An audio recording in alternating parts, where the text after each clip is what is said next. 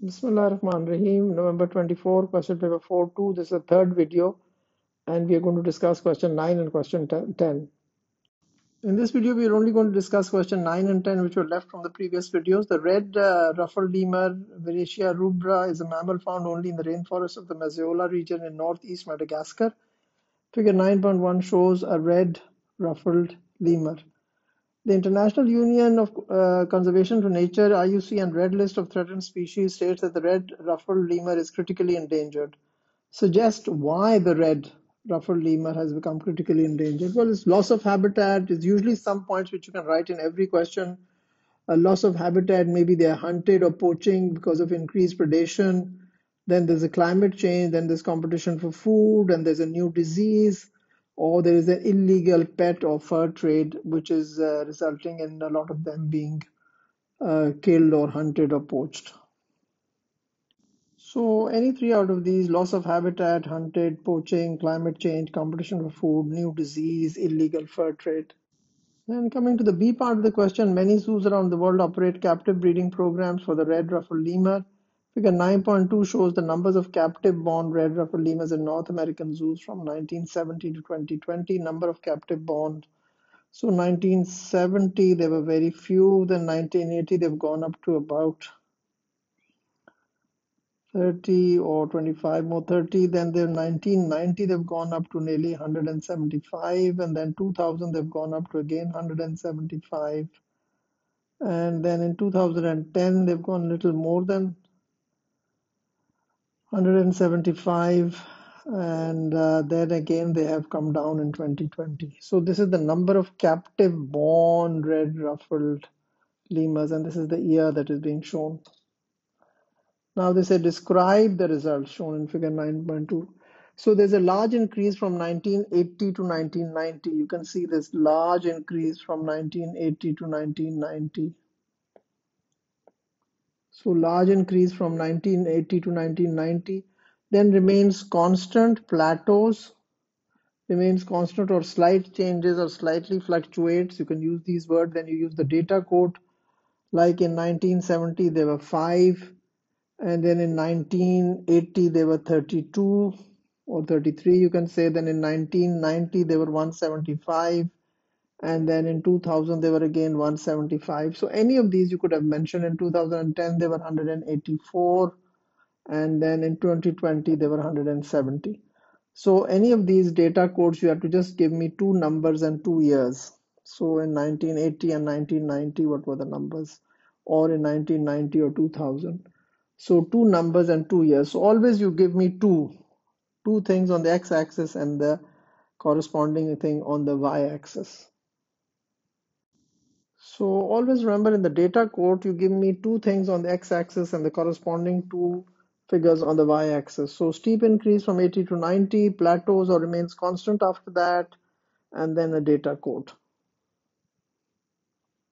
Captive breeding programs for endangered animals such as the red ruffled lemur can vary in their success rate, suggest problems that may affect the success of captive breeding programs of mammals like the red ruffled. Yes, stress in captivity, reproductive cycles disrupted, may reject the chosen mate, or do not have correct courtship behavior, lack of suitable mates, then enclosure too small, it's not the natural environment, then it's very expensive, and there can be inbreeding depression, or inbreeding can cause genetic things which doesn't make them live, or they're not they are prematurely die, so premature births take place. So that is the reason why captive breeding is not much of a success story.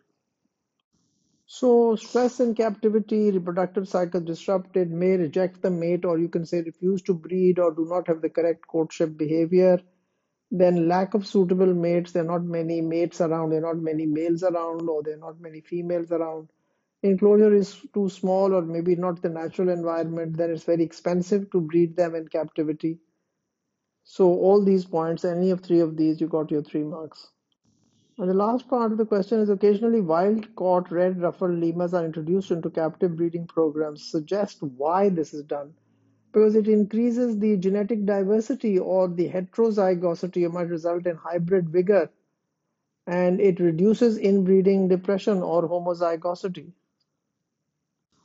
So increases genetic, there's only one mark. So increases genetic diversity or increases hybrid vigor, or you can say increases the gene pool, or you can say reduces inbreeding depression and homozygosity. Now we come to the last question, which is question number 10A.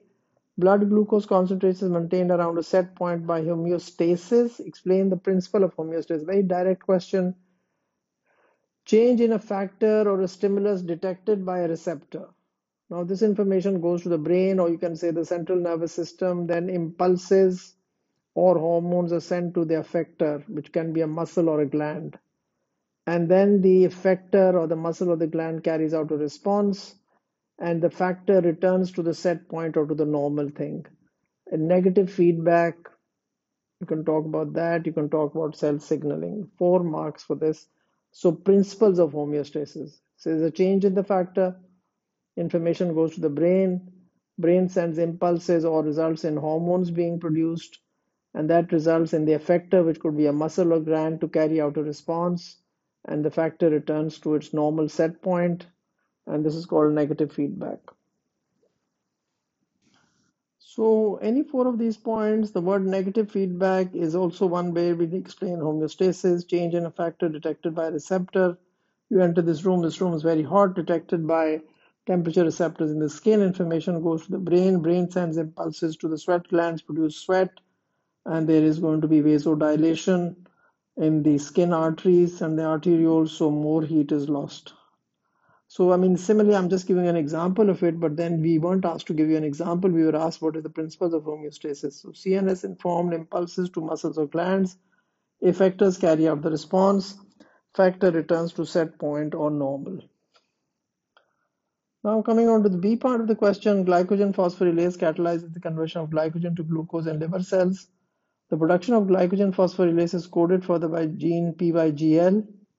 A mutation in PYGL leads to a condition called glycogen storage disease type 6, GSD6, in which glycogen is not broken down efficiently. Suggests and explain why cell signaling by glucagon is likely to be affected in the liver cells of a person with GSD6. You see, you've got to remember is that how did glucagon act? So glucagon binds to receptors, adenyl cyclase stimulated or G protein activated. So no glycogen phosphorylase produced, which is reason why change in the tertiary structure or the active site. So no glycogen converted to glucose. You see, you have to understand is how was glycogen converted to glucose? It was the effect of glucagon, because it used to bind to receptors, and then that used to result in the G protein being activated and the CMP formed. Now all that is not going to take place. So less glycogen phosphorylase produced, or you can say non-functioning glycogen phosphorylase produced. Why? Because there's a change in the tertiary structure or the active site, and less of the glycogen converted to glucose. So any of these 2 points which I've given you in the beginning, it is anything about the cell signaling. So you could give me any 2 details. Glucagon binds to receptor, adenyl cyclase stimulated, or you could have been saying G protein activated, or you could have said CAMP formed, or you could have said protein kinase A activated, or enzyme cascade. Now, even if you give me all those points, I could only give you 2 marks for this. And then what will all this result in? It will be less glycogen phosphorylase produced. Why? Because there's a change in the tertiary structure. Because a mutation has taken place. So change in the tertiary structure has occurred. So less glycogen converted to glucose. Glycogen synthase catalyzes the conversion of glucose to glycogen in liver cells. The production of glycogen synthase is coded for the gene GYS2. A mutation in GYS2 leads to a condition called glycogen storage disease type 0 GSDO, 0, in which glycogen is not formed efficiently. Suggest what the consequence would be if a person with GSD0 has a meal rich in glucose. There's going to be a lot of problems. Less functioning of glycogen synthase. So there's going to be an increase in blood glucose concentration following this meal. So glucose will be excreted in the urine. There will be more lipid synthesis, inhibits the release of glucagon. This will affect the blood water potential, resulting in dehydration and thirst or tiredness, or coma or even affects the blood pressure.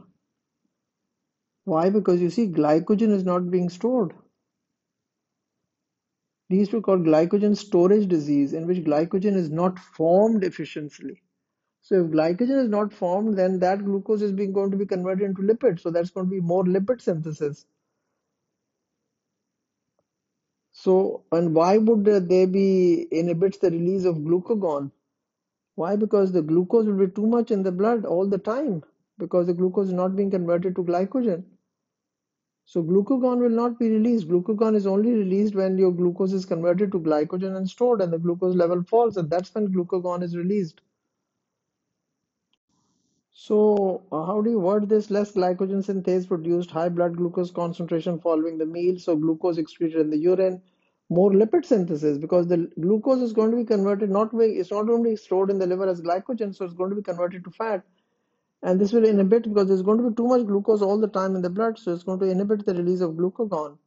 And too much glucose means the person is going to be dehydrated, is going to feel thirsty all the time. So all those effects will result. It could be tiredness, could be coma, it could affect the blood pressure. So these were all and you have to give me 3 out of these to get your 3 out of 3. There were 3 marks for this part of the question. That completes this paper. Thank you very much.